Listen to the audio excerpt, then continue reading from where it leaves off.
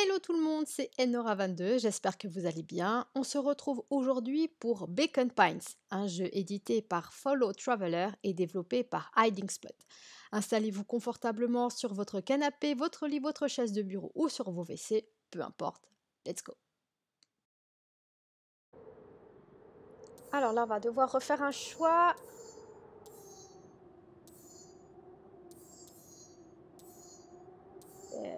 Je crois qu'il ne reste que Flight là. Hein.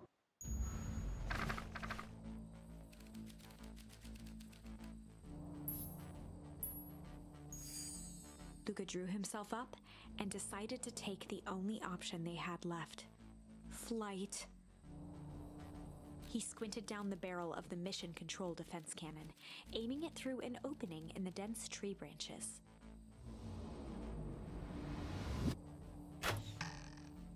He looked up with surprise as it struck true and taut.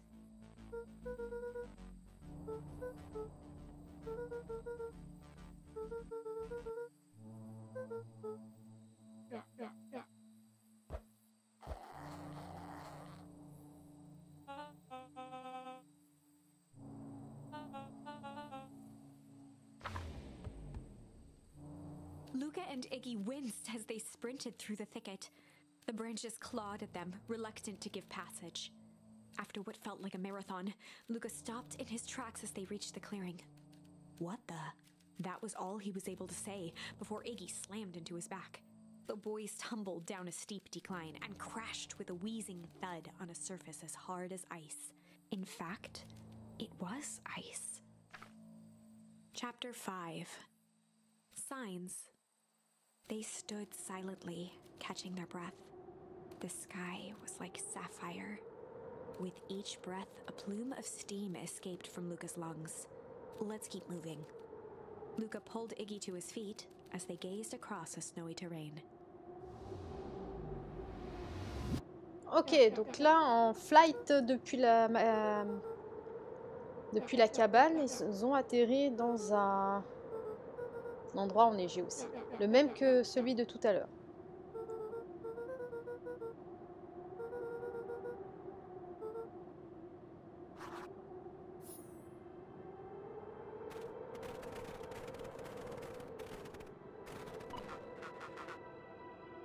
Luca had almost forgotten the walkie-talkie he was carrying.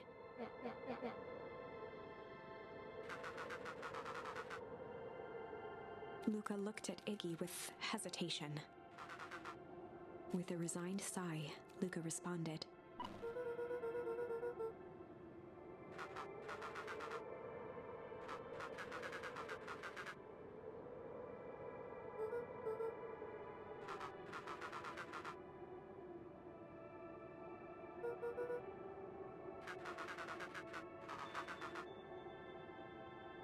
Luca winced, shoving the walkie-talkie back into his pocket.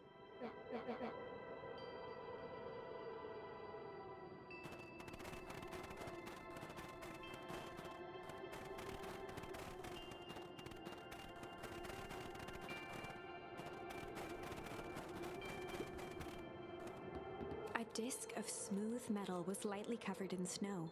Two faint seams were visible along the surface.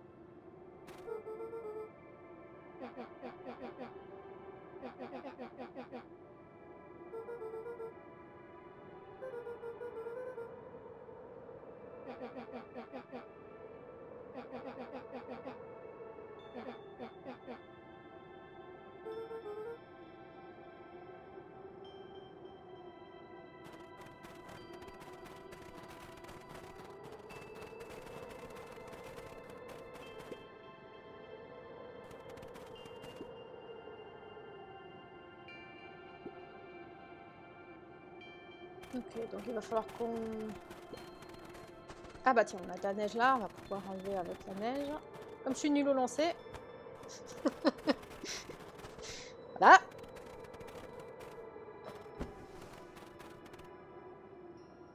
Ok, The donc boys on est stared à in Beacon disbelief Pines. at the Tout va sign bien. that now clearly read, "Welcome to Beacon Pines."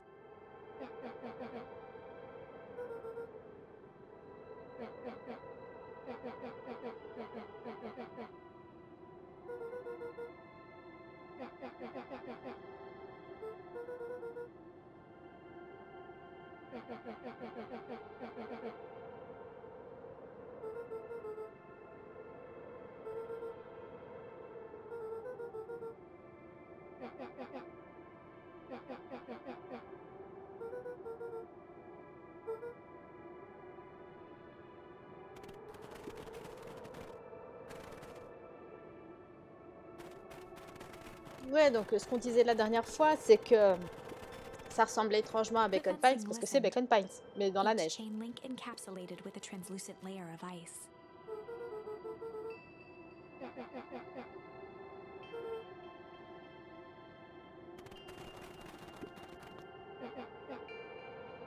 Looking down at the frozen stream, Luca could faintly see a school of minnows encased in the ice.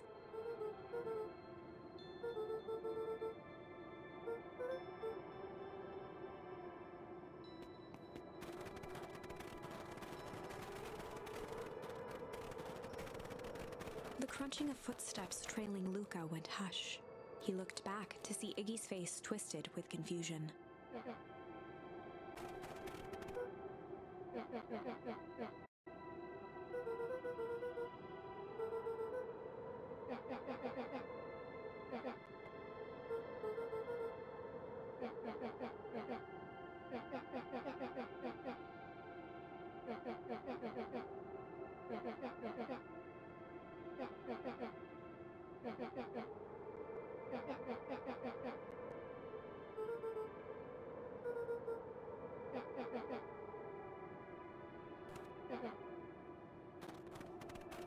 Oh bah non, abandonne pas.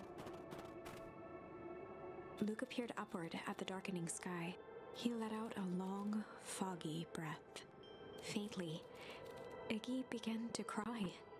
Seeing Iggy in such a pathetic state gave Luca a sense of compassion, and more than a little guilt.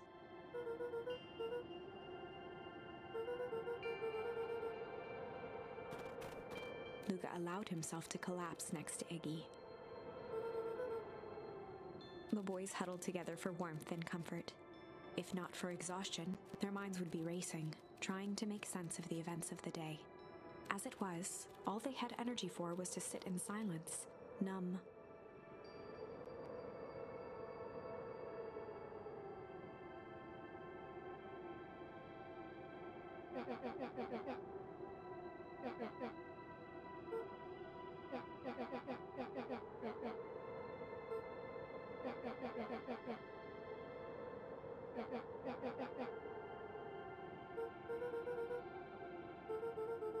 Non, il est trop triste ce moment.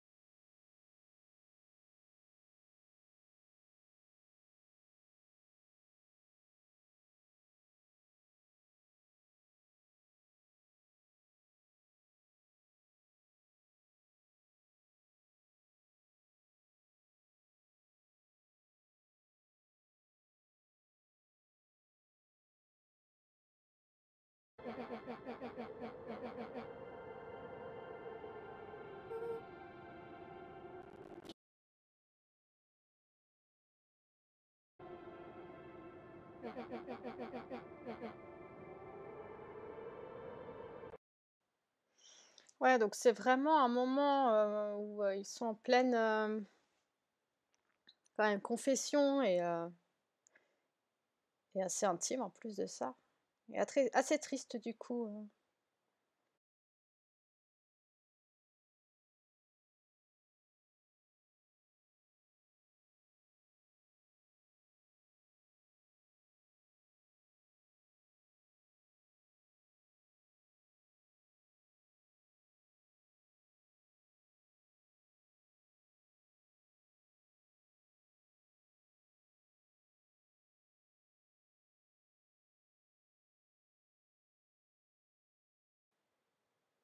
Je sais pas si c'est une bonne idée de s'endormir, dans la neige.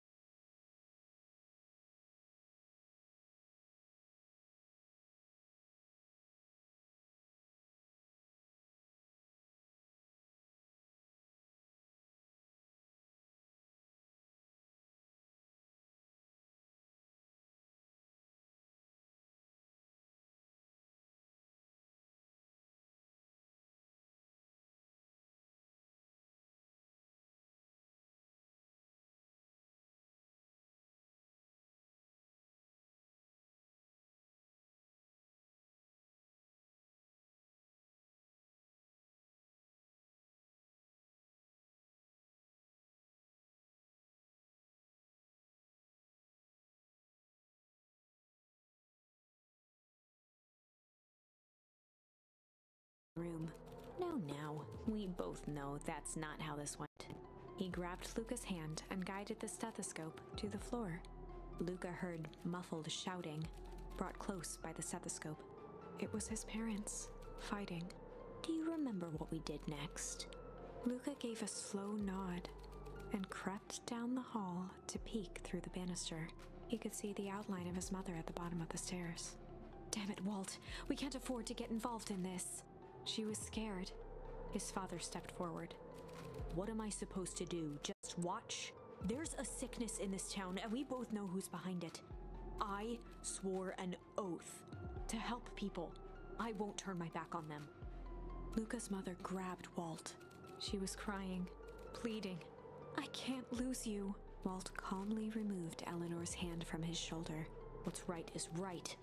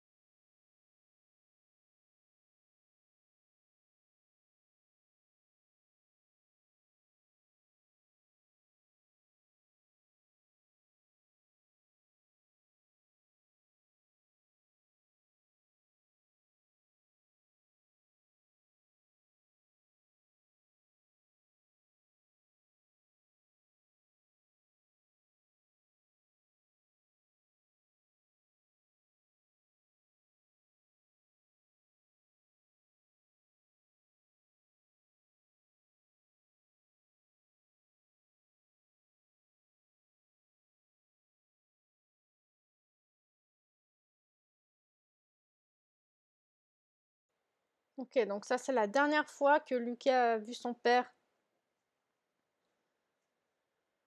Triste.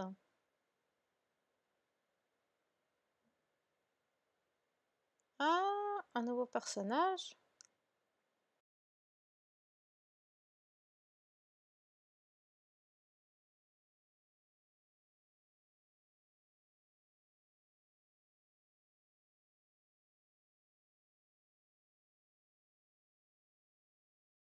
or the recognition that he was not in danger, Iggy felt his clenched fists lower.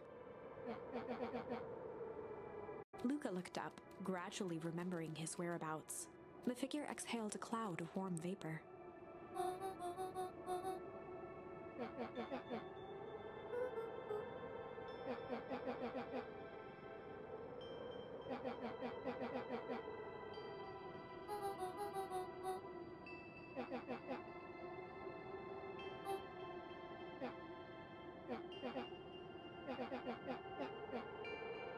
When it came to complete strangers, Iggy had trouble cobbling together an insult.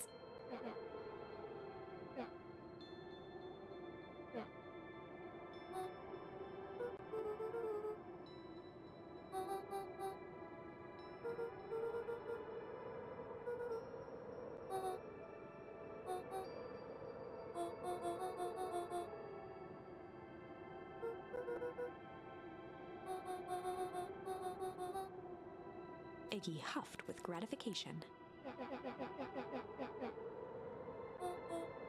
Nat began to turn away indifferently.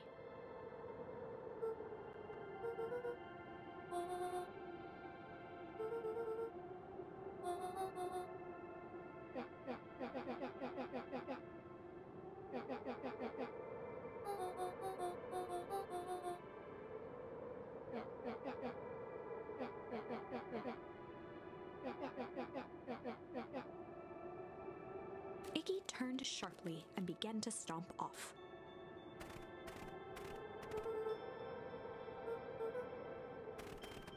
Realizing he'd worn their patience then, Nat relented.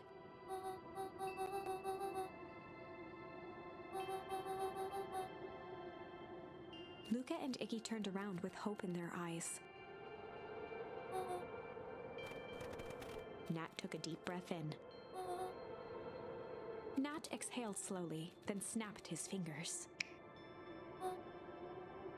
For a brief moment, Luca and Iggy let themselves believe that some great magic was about to unfold, until they opened their eyes and found themselves in the exact same place. Quand fermer les yeux, ils sont au même endroit.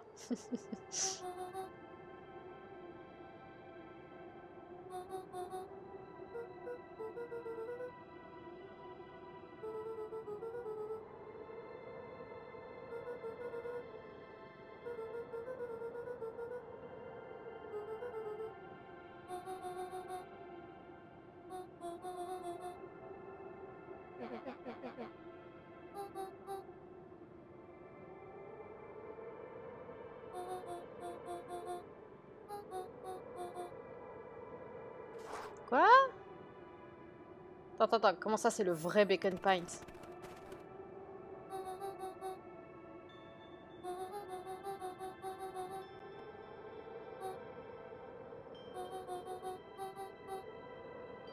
Attends, c'est une réplique? Purée, j'ai rien compris. Comment c'est possible là?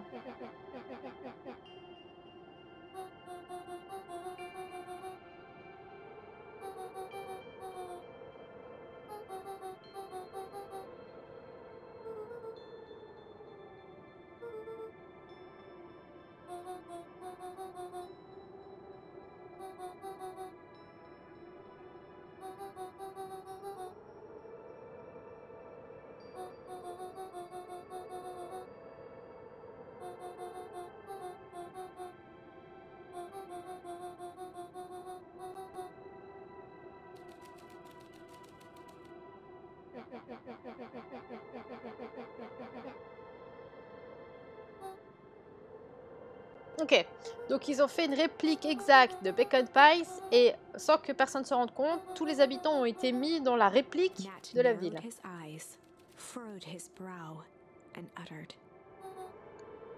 À cause de la source. Ok. Luca began to laugh uncomfortably. He looked down at his feet. His eyes started back and forth in contemplation. With a sudden pain, a thought struck him.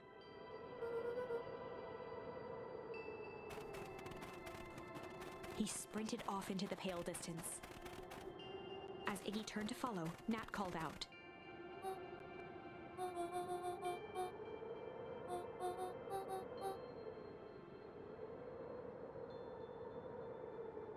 Ok. Wow, c'est chelou comme histoire. Chapter 6. The Source. Nat expressed his sympathy with a shrug and sauntered off as unassumingly as he'd arrived.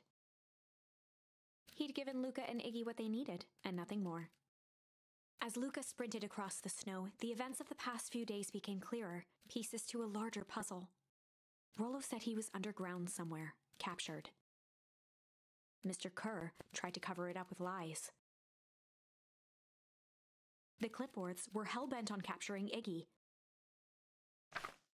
It all seemed to point to perennial harvest.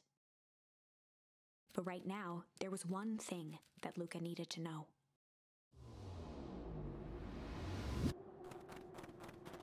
Luca stopped dead in his tracks. The tree was gone, uprooted and moved, leaving a raw gash in the earth.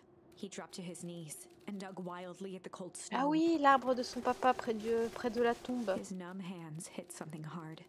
A headstone. A dry whisper escaped Luca's lips.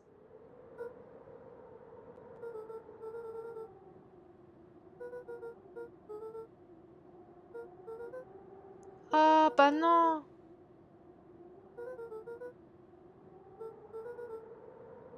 There was no reply. Donc en fait, tous les ans, il rendait visite à une fausse tombe de son papa. Iggy finally noticed the tears welling in Luca's eyes and the snow-covered grave.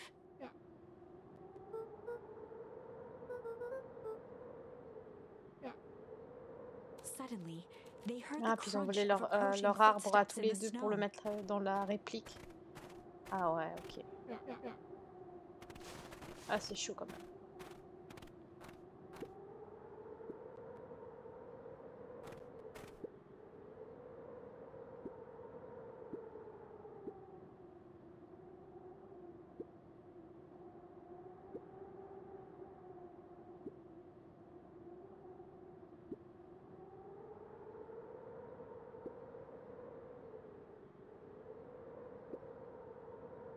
He bent down to scoop up a snowball and lobbed it playfully.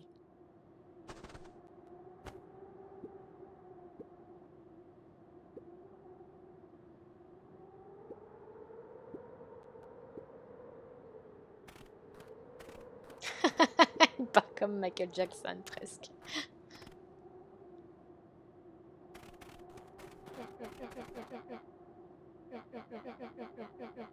Luca stuttered through heaving sobs.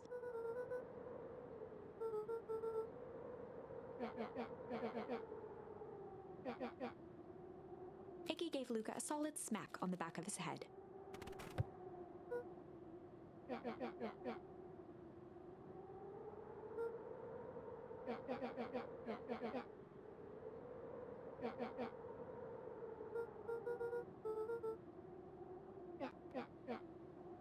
Bla bla bla.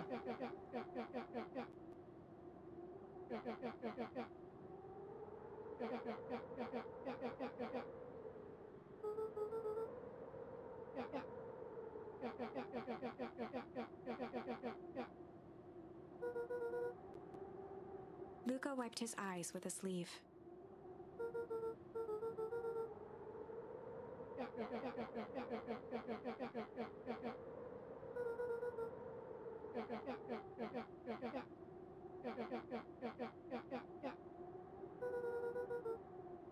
Iggy flashed a mischievous smile and cracked his knuckles.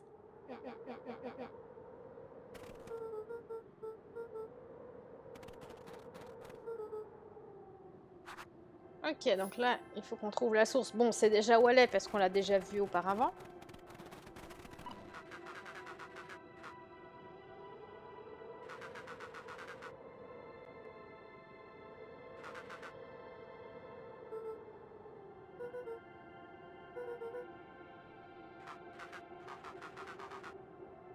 Iggy and Luca shared a skeptical look.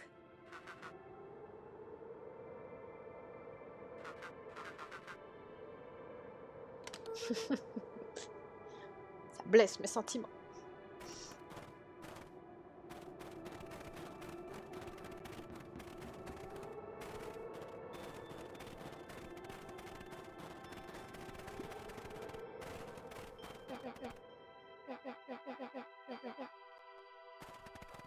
Iggy darted behind a large pine and began digging furiously. He emerged holding a shoebox with a crude skull painted on its lid.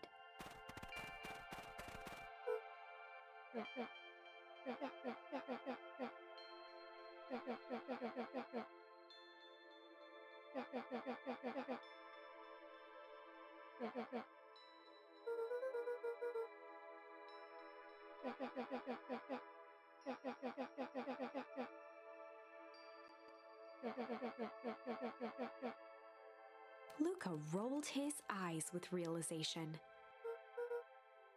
Iggy stifled a chuckle.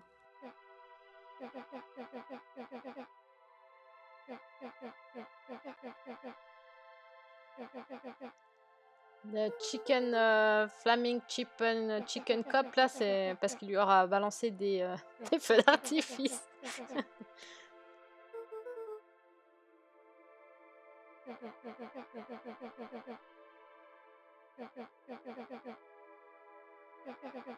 Et du coup, il a caché les preuves sous l'arbre. Iggy triumphantly raised the shoebox.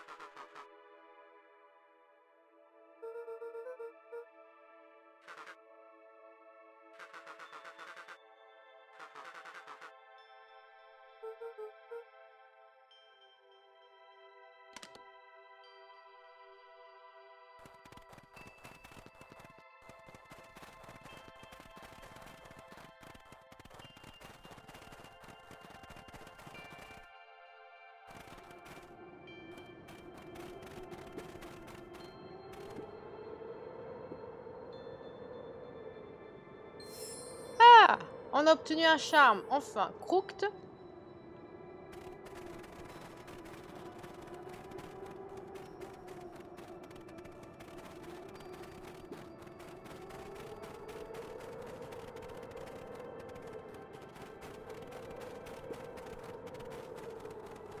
Je pense pas qu'on puisse monter sur au café, mais on va quand même regarder.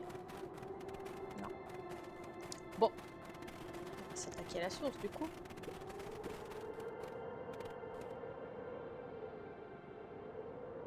Luca and Iggy inched up to the edge of the hole with bewilderment in their eyes.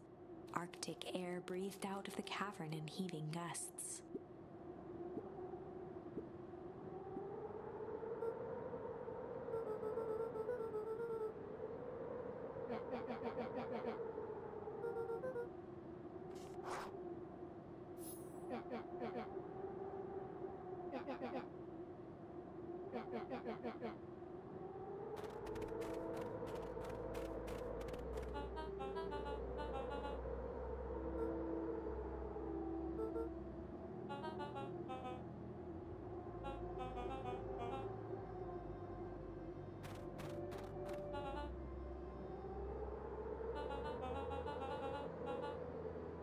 Mr. Kerr gazed down the abyss in contemplation.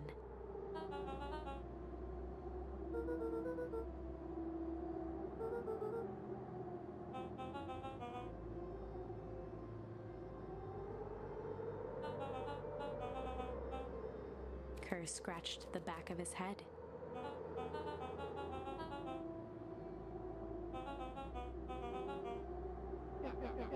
Même lui, il sait pas pourquoi.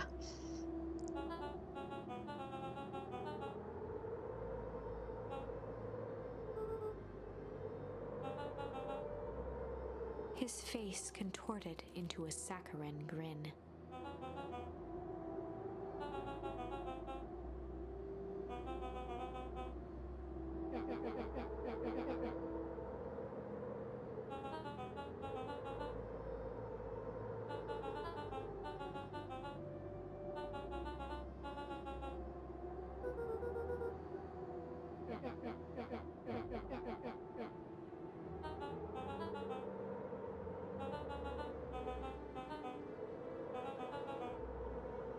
Kerr snapped his fingers.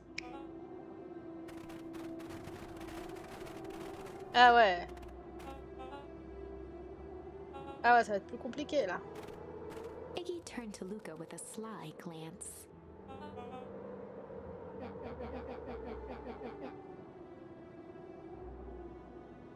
Iggy waved the box into the air, threatening to drop it down the hole.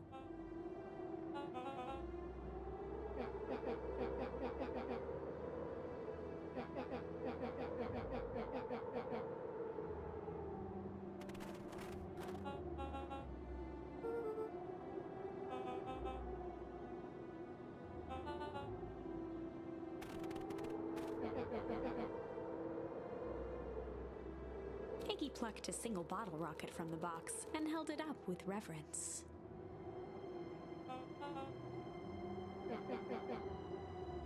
Ah, là, Monsieur Kerr, il transpire quand même. Hein. After a long pause, Mr. Kerr flung up his hand with frustration.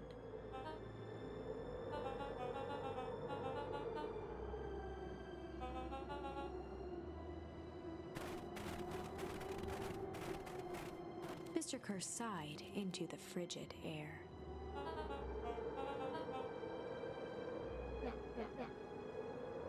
With a nonchalant flick, Iggy tossed the firework into the hole. Oh!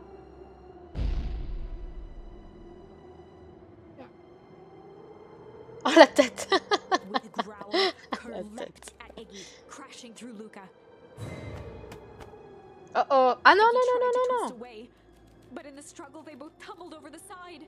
Luca dove forward, bracing Iggy's hand just before it slipped. His grip was made precarious by the cold, wet snow. He could see Kerr further down, clinging to Iggy's coat.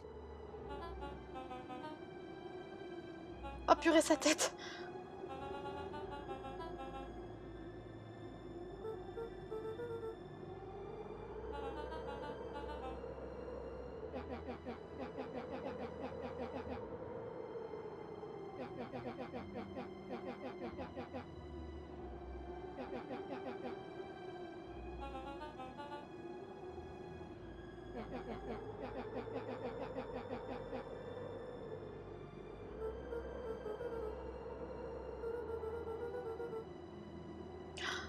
Vous avez vécu une longue vie, alors pourquoi pas vous suicider?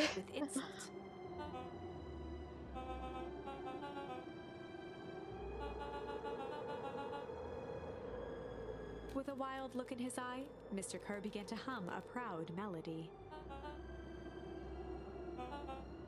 Il est en train de jouer une mélodie. C'est pas vrai. Ah bah tiens, on a obtenu un nouveau charme. Luca's hand began to cramp. His voice began to crack.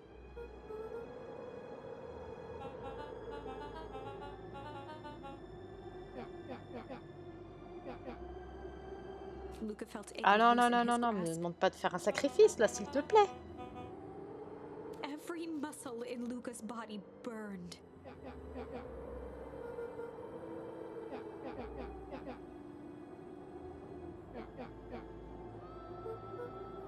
Luca Oh felt non, his c'est trop hand triste. slipping.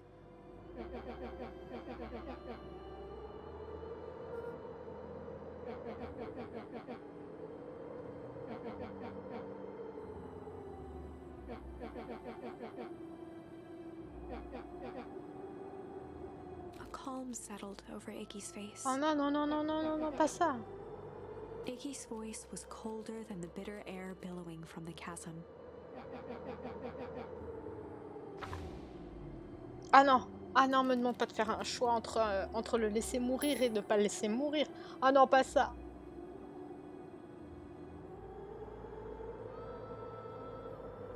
Putain, mais bien sûr qu'on va refuser. On va pas le laisser mourir quand même. Iggy's request. He tightened his grip and reached for the walkie-talkie in his pocket. A wild delight crept onto Mr. Kerr's face. That's a good lad. Now, radio for help. Iggy begged Luca with his eyes one last time, but Luca pressed the button and called out. We need help. Mr. Kerr is in danger. It wasn't long before they were once again surrounded by clipboards. Mr. Kerr sighed with relieved frustration. There you are. You really are a worthless lot, aren't you? Mirror, now. A clipboard dutifully produced in ornate Il a ivory demandé un hand mirror, miroir pour se and Mr. recoiffer, Kerr j'y began crois preening pas. his tousled hair. Ah, that's better. Mr. Van Horn, I applaud your sharp thinking under duress. I'll put in a good word for you with the founder. Take them away. A swarm of hands overpowered Luca. The last thing he saw before a cloth bag was pulled over his head was the defeated look on Iggy's face. The end. Et ça se termine comme ça. Non, sérieux. I think this was one of those times where doing the right thing was the wrong thing. Oh, on n'a pas le choix.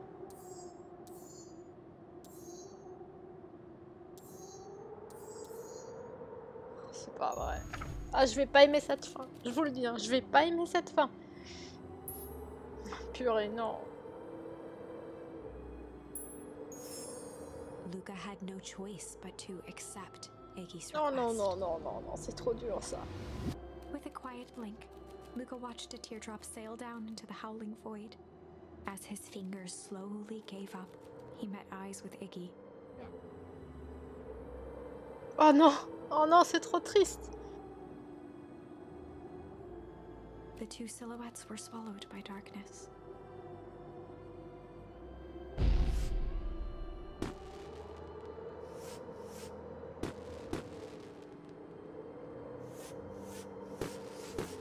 Oh non.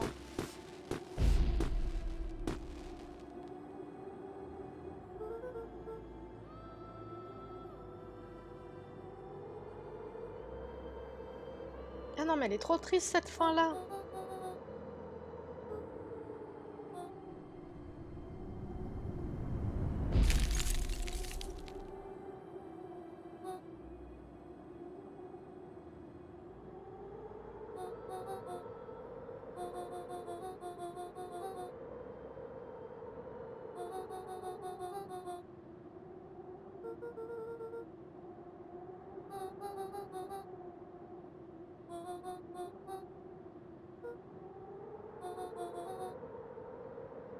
Tiens, plus liquamine, c'est une substance.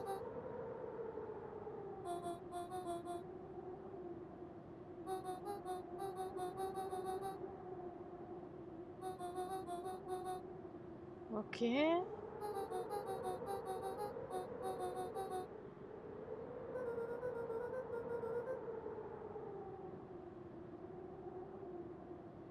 Ok, j'ai pas tout compris là.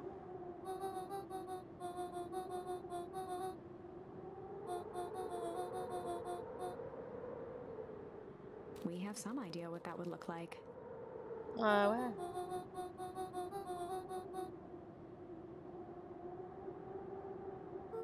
Ok, donc il y a une substance au fond de la source, la liquamine, et il faut une certaine quantité d'énergie. Et en fait, les feux d'artifice ont été une énergie assez suffisante pour geler la chose et pas faire et pas mettre la A ville fierce twinkle flashed in Nat's en eyes. congélation, on va dire, comme on l'avait vu auparavant. Mais c'est très temporaire comme solution. With a chuckle, Nat turned and walked west. Dumbfounded, Luca followed behind him, trudging through the snow. Every step taking him further away from everyone and everything he knew, and closer to destiny. To be continued in Beacon Pines, Pines Harder. Quoi? Revenge served cold. Quoi? Second time's a charm? Wait, that's it?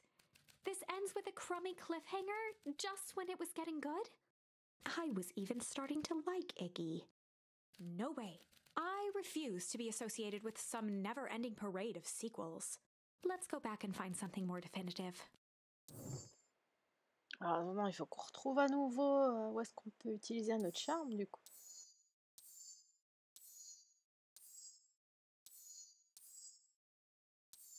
Ah, bah là. Ok, avec la grand-mère là.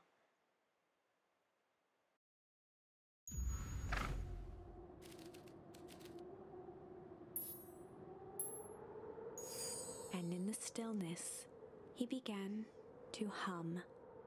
After the death of his father, Luca had trouble sleeping.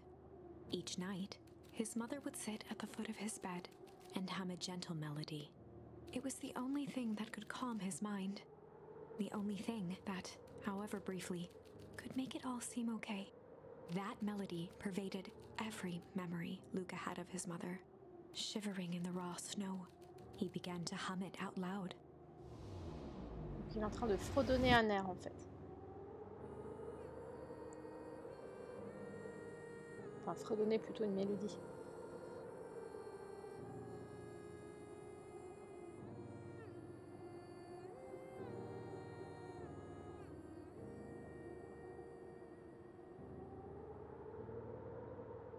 Gran lowered the torch, listening closely.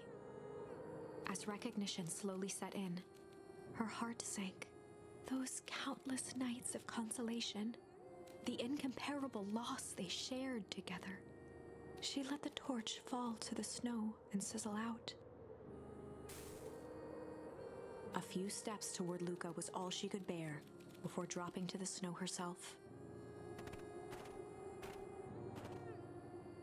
Through a flood of tears, she began to hum along, note for note.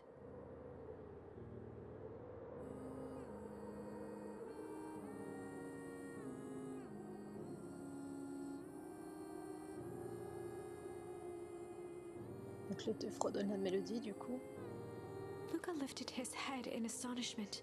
The last time he heard that melody was the last night he saw his mother.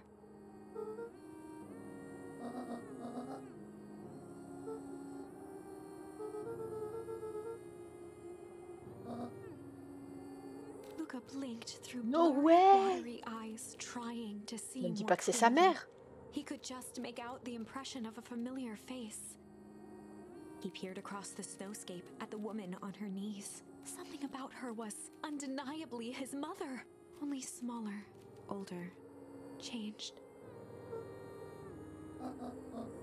Non, c'est sa maman. Oh, j'y crois pas. Luca sprinted as fast as he could toward his mother. They held each other close, and the cold retreated from their bodies. Mais comment c'est possible que ça soit sa mère? Eleanor looked down at Luca, tightening her embrace in an appeal for forgiveness.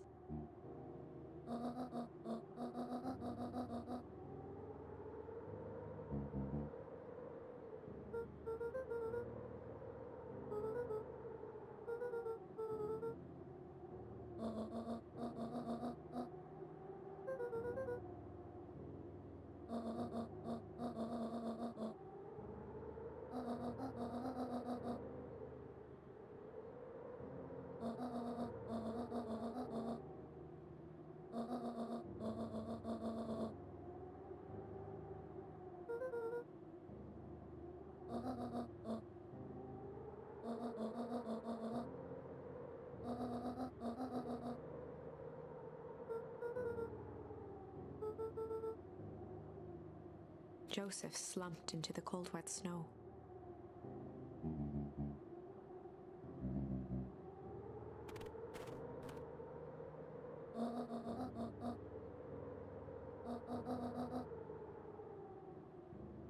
For the first time in a long time, her voice felt like her own again.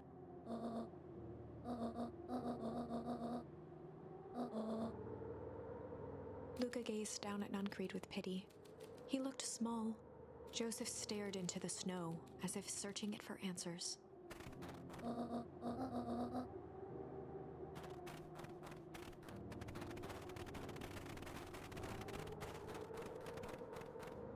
Donc elle a été exposée, la maman, à la même substance que Rollo.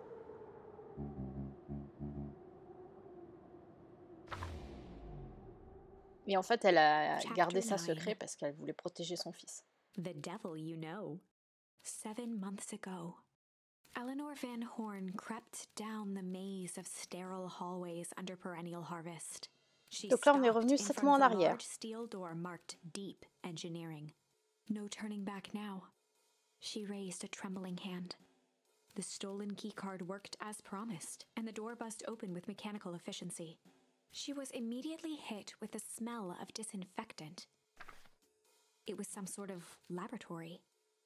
In one corner was a desk covered in papers. Across the room stood a tall metal pod with hoses protruding from its base. She rushed to the desk and began shifting through the piles of papers. They were experiment reports on something called Tempus liquamen. There were dozens of them, every one stamped failed.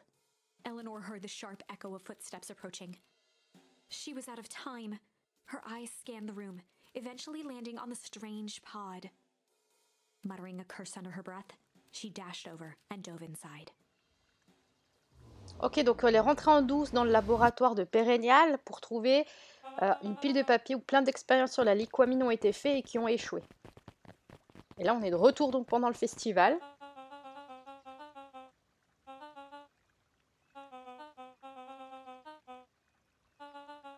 Avec R qui est en train de faire un super long monologue.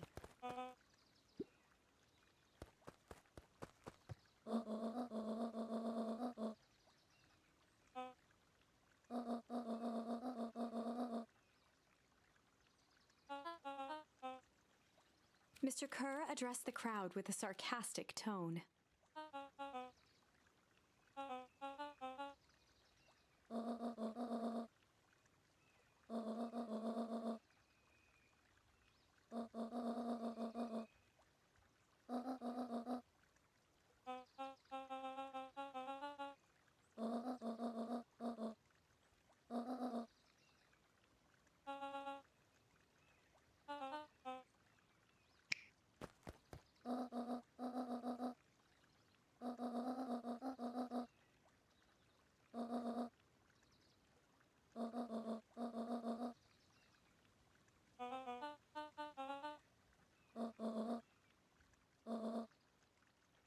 Whispers filtered through the crowd.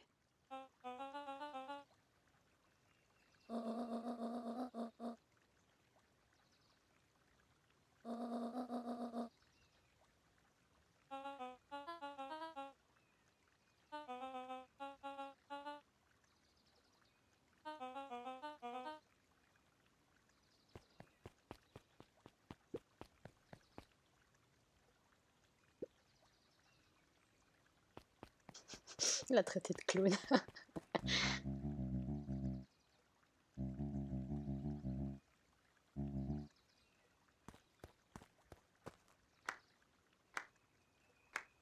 Ah, qu'est-ce qui se passe alors?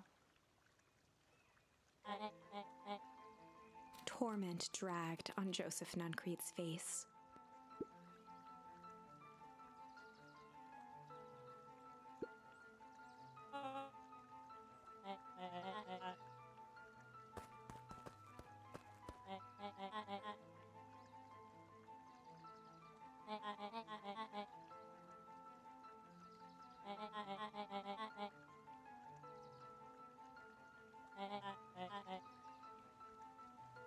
He paused for a moment, plucking a piece of fuzz from his sweater and discarding it to the ground.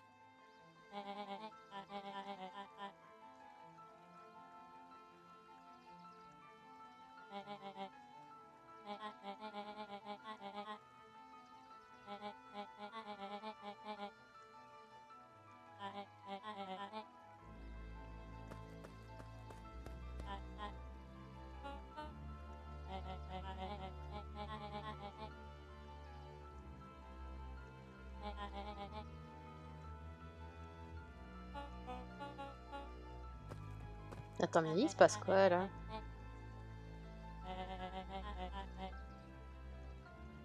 Kerr gave a bow of deference. Gasps rippled through the crowd. Solomon pulled a glass vial from his pocket. In one smooth motion, he downed its contents. A triumphant smile grew across Solomon's lips. His body No and way! face began to contort and expand as he disappeared into a belching green mist. C'est le fondateur de la ville! Et il a bu quelque chose, un liquide vert, là. Il est en train de se transformer. A hushed horror gripped the crowd. This is a story about change.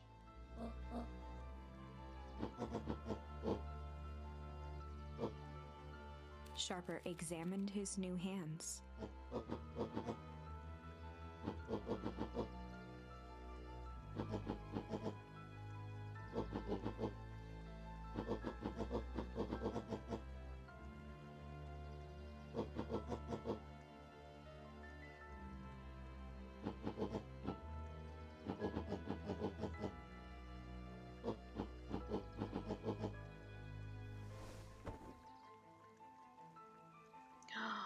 Le festival Sharper Valentine. Sharper choked out a crude squawk.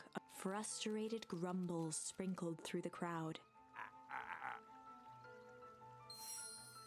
Bon, ça nous a permis d'obtenir un autre charme.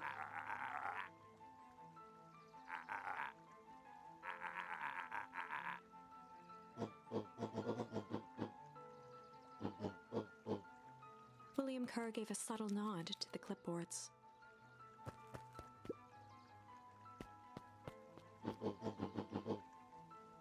A helpless quiet settled over the crowd.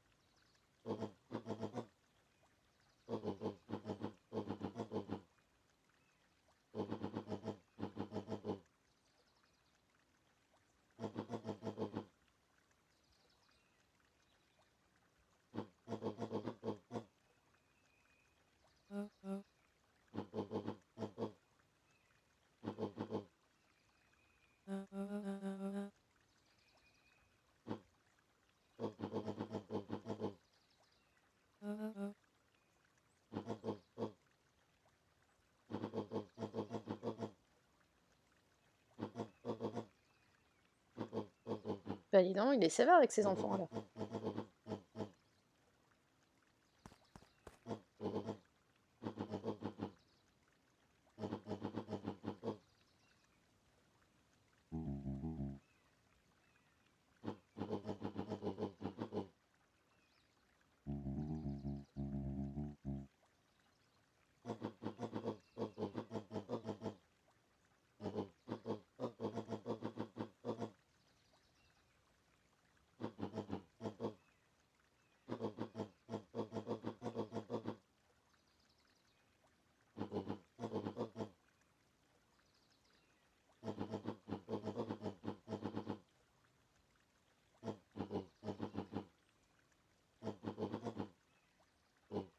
C'est un acteur, j'ai rien compris. Pourquoi c'est un acteur?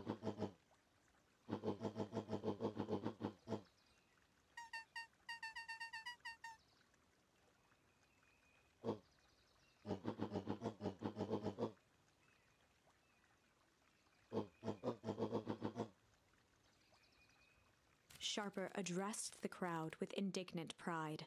He'd planned this moment for so long that now, at the deed's fruition, it almost felt frivolous.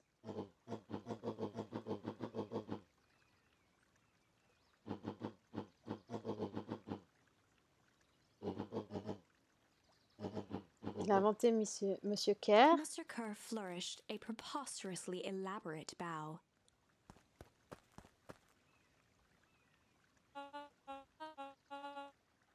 Oh, Montesquieu! On avait vu son nom dans la librairie.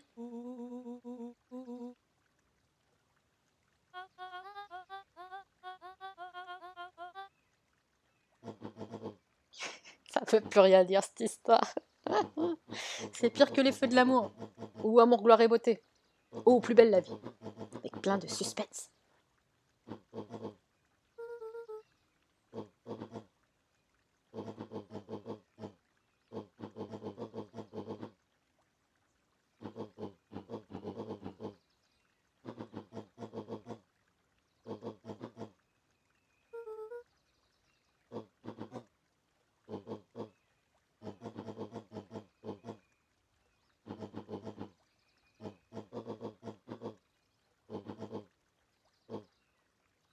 Sharper coughed up one final laugh and cracked his knuckles.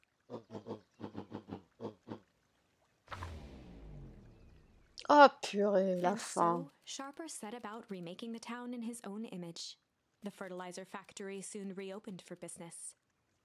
Sales rose steadily as more and more farmers across the countryside began to swear by its miraculous properties.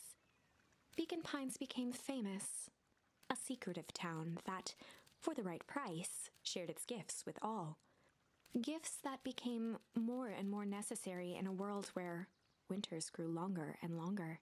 The end. Ok, alors Bacon Pines est This redevenu is célèbre à cause de long, son but fertilisant. things are, you can feel it, right? We can't let Sharper win. He might just be the key to this whole thing. Let's see. Bon, du coup, on va choisir un autre charme. Alors, qu'est-ce qu'il nous reste? Ah, bon, on n'a plus que ça. Faut qu'on soit malicieux, alors.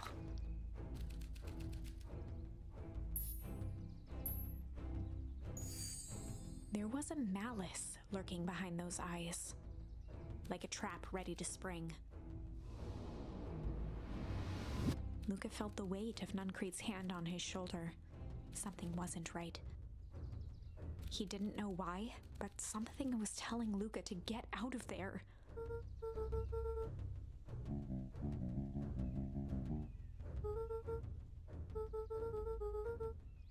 Luca twisted free of Nuncrete's grasp.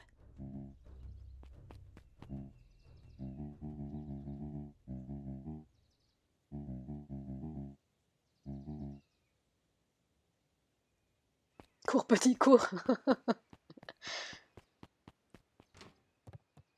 Juste checker. Ah bah non. Oui, on va juste checker. Si on trouve quelque chose.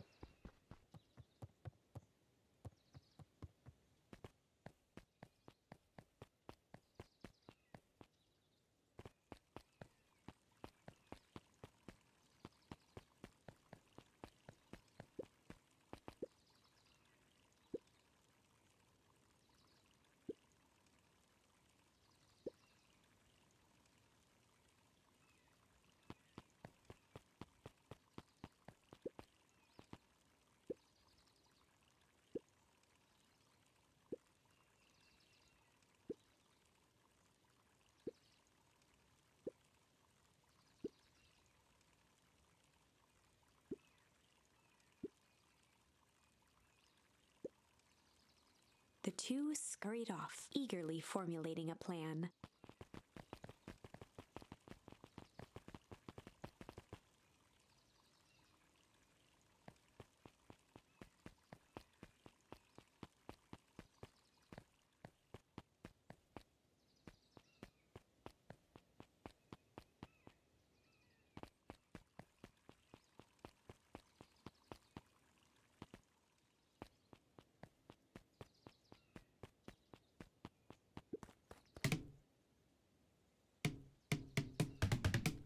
Bongo.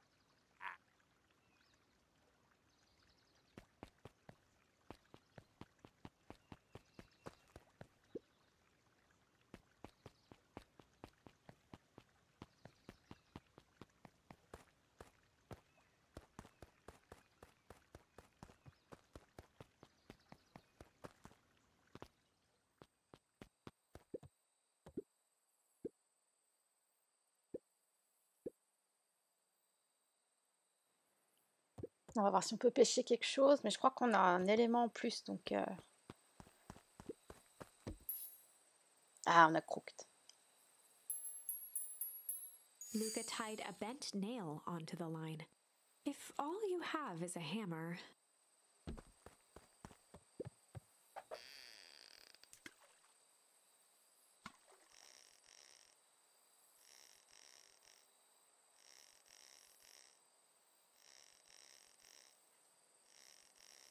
Qu'est-ce qu'on va ramener?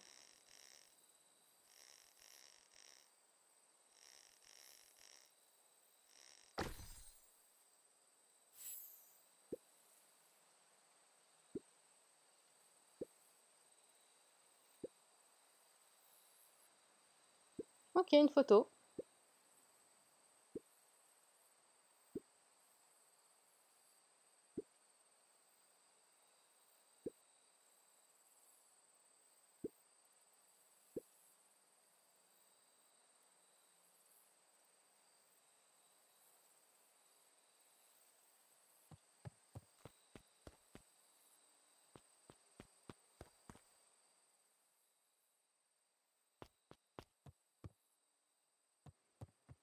Je pense que du coup, on va pouvoir aller à la cabane.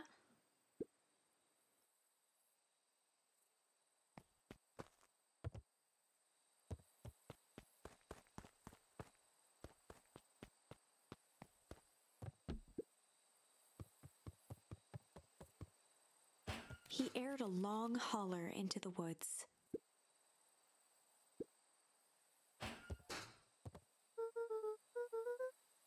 Luca felt his eyes getting heavy and plopped into the beanbag.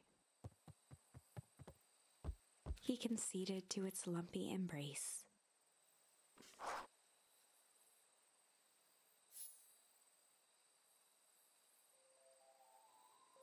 Once again, On va refaire un autre Luca rêve. found himself in a vast black expanse. This time, he knew exactly where to go. He took a single confident step forward. The world flickered and pulsed. He found himself standing in front of the frigid air of a blazing campfire. The source. He plopped down cross-legged and gazed into the cold flame, waiting. Soon enough, the fire began to die out, popping sporadically, until all that was left was a single ember. Luca stood up and dusted himself off. He plucked the glowing ember from the cold ash, examined it, and slid it into his pocket. A keepsake. The voice of his father spoke behind him. "You made me proud, Buckaroo." Luca turned to face him. "Dad, what is this place?" A warm grin grew across his father's face. "A place where everything that has been and everything that could be all wait together." Luca found himself staring at his father's face, trying as hard as he could to memorize every single detail. Wait? For what? Another voice spoke out as Luca's doppelganger stepped forward. "That's up to you." Without knowing why, Luca began to weep. Is any of this real? Are you real?"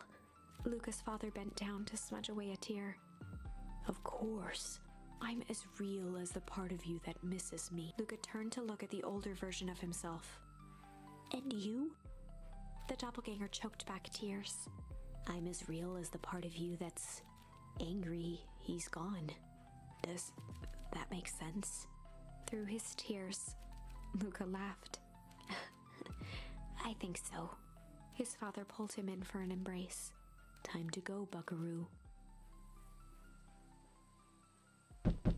Luca was startled from his dream by a banging on the floor. A commanding voice rumbled from below. Just as Luca sprang to lock the entry hatch, the door knocked open. Oula, qui c'est qui rentre là? Chapter 5. Dangers big and small. Luca stumbled back. He heard the rope ladder creak under significant weight. Keeping his eyes fixed on the hatch, he inched backward to the balcony. As his hand grasped the door handle, Luca froze. A large figure clumsily wriggled up through the hole.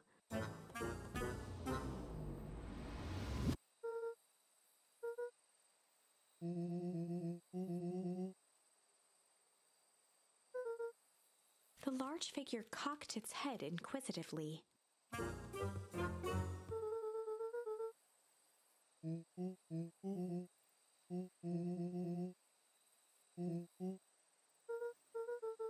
Je m'y ferai jamais, hein, tous ces poils et ces avant-bras musclés.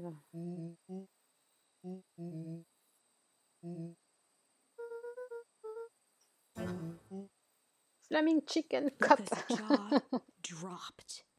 He peered more closely at the man standing in front of him.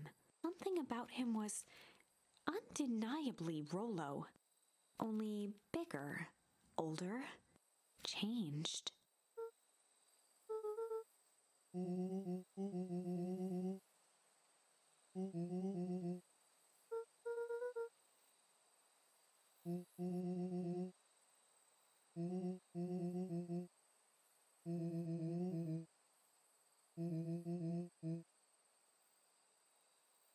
Rollo proudly presented his hands to Luca.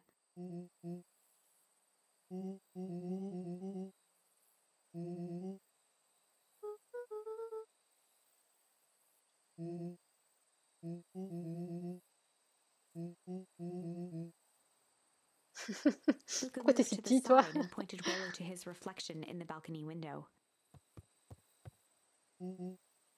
His What hands the- shot up to his face. Holy Toledo.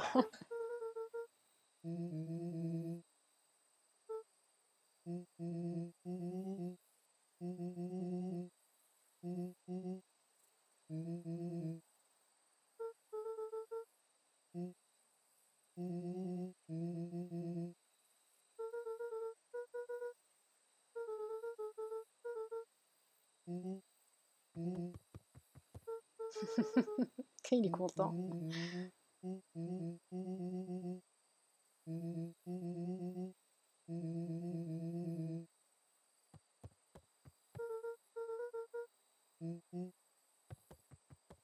Rollo shadowboxed a few jabs. With a yelp, Rollo dove behind Luca.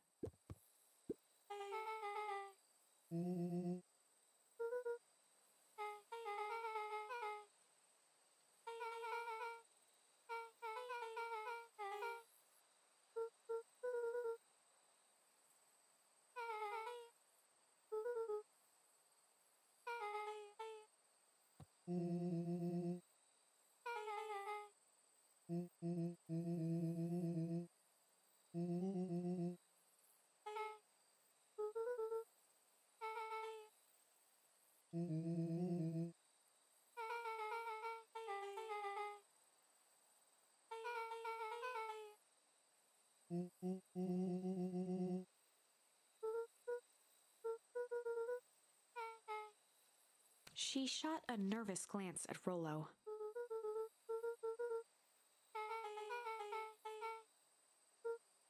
Beck's eyes narrowed.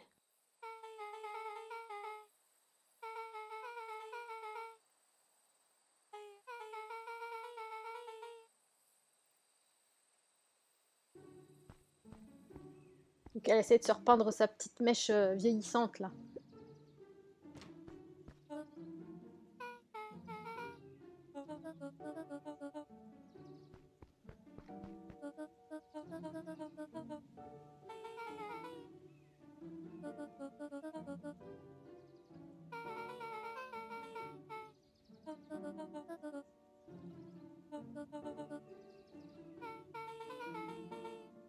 Ilona tried to put on a smile.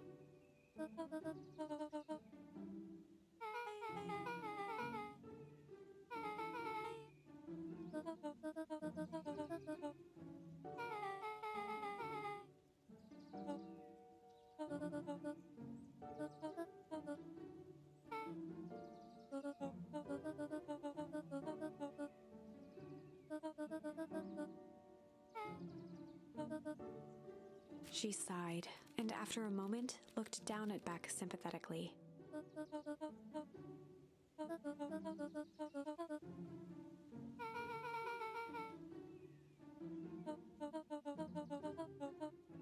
She flashed a sly grin and tousled Beck's hair.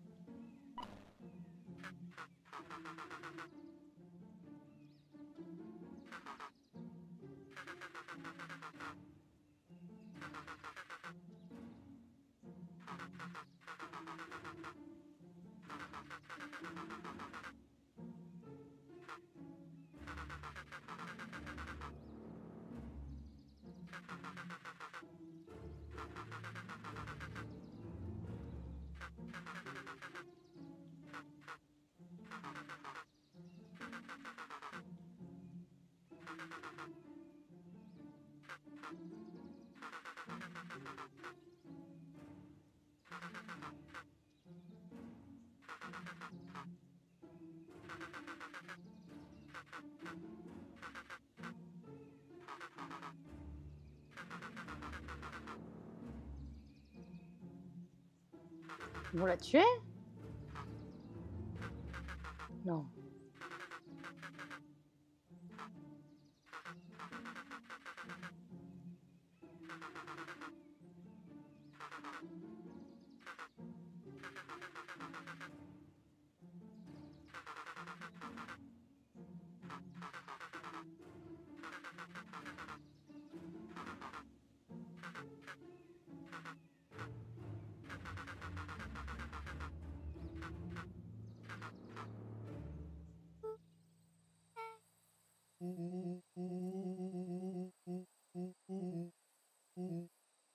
Luca gave Rollo a quick elbow to the ribs.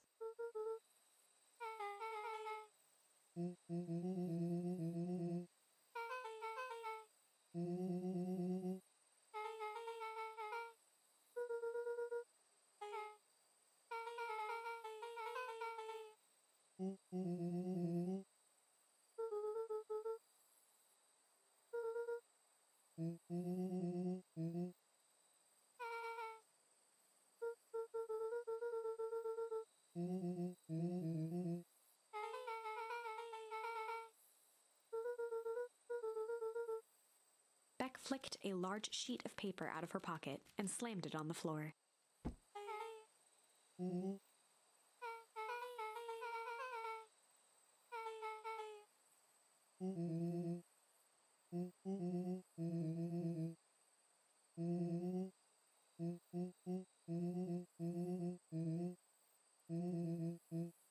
Rollo started to wiggle with excitement.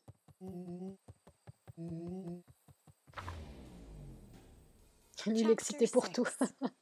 The heist. They spent the night's end huddled around that small map, formulating a plan to infiltrate the headquarters of Perennial Harvest. It would be no small feat. A modern facility equipped with all manner of technology, not to mention the swarm of clipboards that would most certainly be scattered throughout. By the time the sun began to peek through the car window used as a makeshift balcony door, all this could just work. The final day before the festival would be used to prepare. they'd need to pool every resource at their disposal, pull every favor with a thread. Even enlist some unsavory characters around town with important tasks only they were suited for. Luckily, there was enough ill will and mistrust toward Perennial Harvest that alliances could be found at a bargain. Luca, Beck, and Rollo rubbed their eyes as they exited the treehouse. They hadn't slept at all that night. The festival was to begin in one day, and they each had their assignments.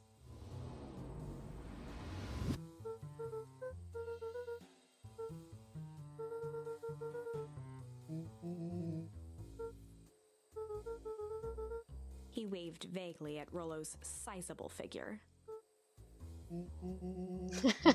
Comment tu vas expliquer à ta grande sœur que tu es presque aussi grande qu'elle?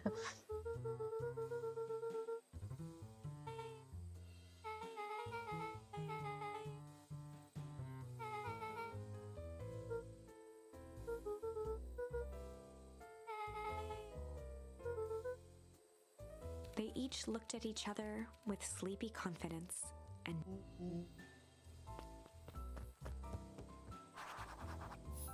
Ok. Ok, on a 2 missions donc.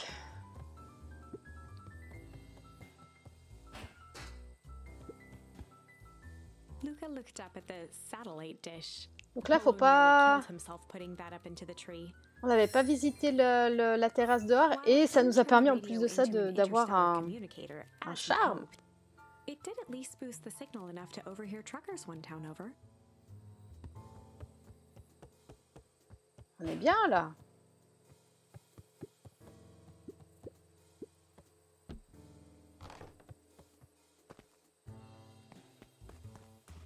On va pouvoir mener à bien notre mission. Nos 2 missions plutôt. On va juste voir si notre charme que nous avons récupéré va nous permettre de pêcher. Ah bah ouais. Cool. Parfait. Luca tied a small magnet to the line, fishing with the law of attraction.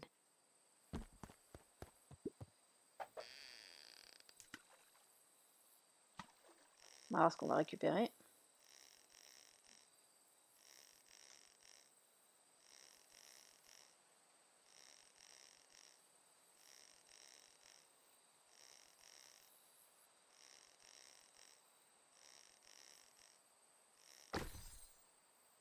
Qu'est-ce que c'est ça? Ah, c'est une clé.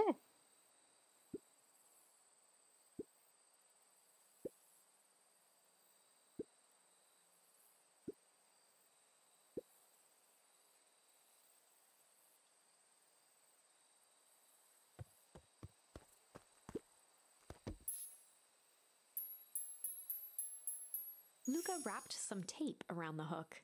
Hey, you never know.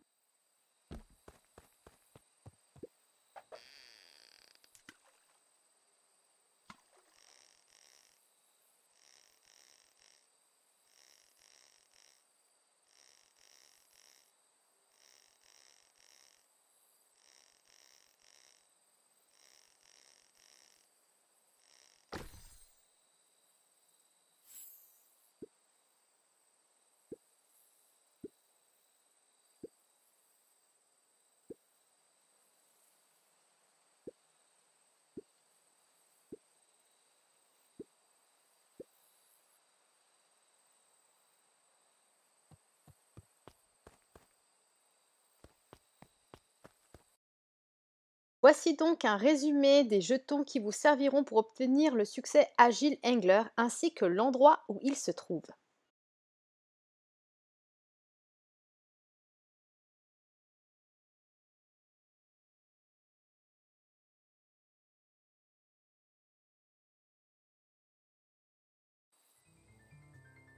Donc on a enfin obtenu notre succès pour la pêche et on est super méga content. Enfin! On a tout pêché sauf des poissons. Magnifique.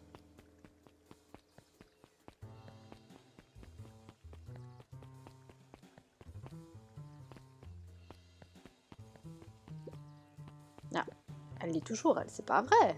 Elle est collée à son banc, elle, c'est pas possible.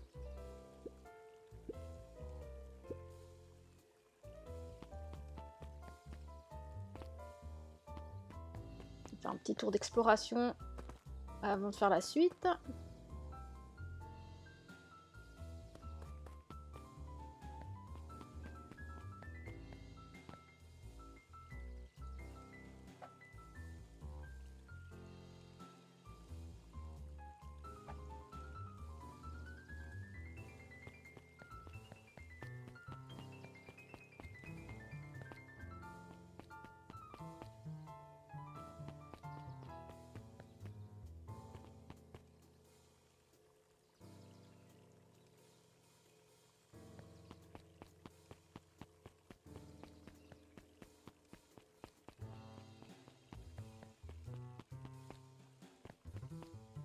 Ah, il est là, Géoff.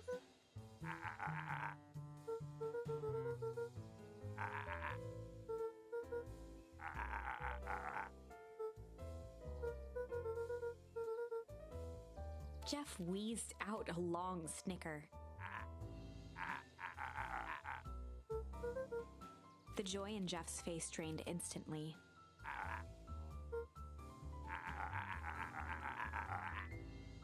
Looking into the sullen eyes of his would-be accomplice, Luca blurted out the first word that came to mind.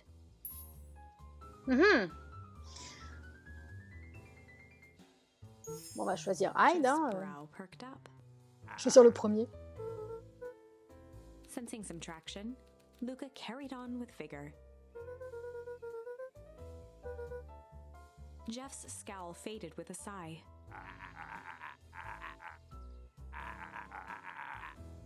One good stomp of the foot was all Jeff needed to drive his point home.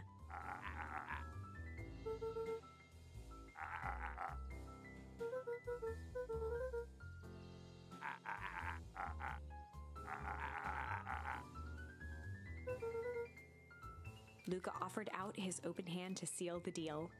With a firm and dusty grip, Jeff reciprocated. Ok, donc ça c'est bon. On a obtenu l'aide de Géoff ou Goff ou Joff, je sais pas comment il le prononce. Je vais juste regarder la bibliothèque, mais ça m'étonnerait qu'on ait encore quelque chose de nouveau. Enfin la bibliothèque, la librairie plutôt. Et maintenant il faut qu'on parte à la recherche d'Izzy.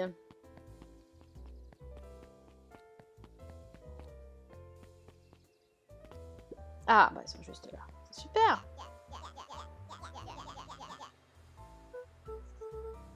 Iggy raised an eyebrow suspiciously.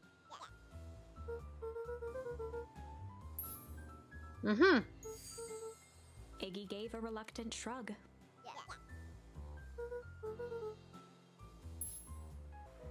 Ok, donc là pareil, c'est un choix multiple. On va essayer Strange.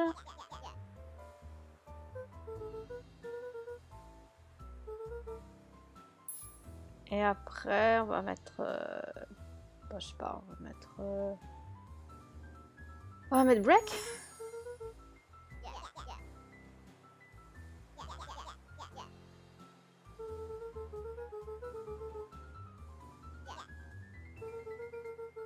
Parce que lui, il adore casser des choses. A wild-eyed grin spread across Iggy's face.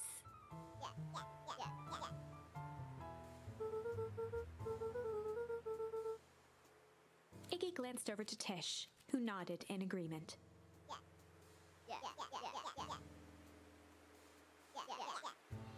With a quick nod, Luca was off. Ok, donc ça c'est bon, on a demandé l'aide des deux. Iggy gazed up at Tish with a smile. A single tear ran down Tish's cheek.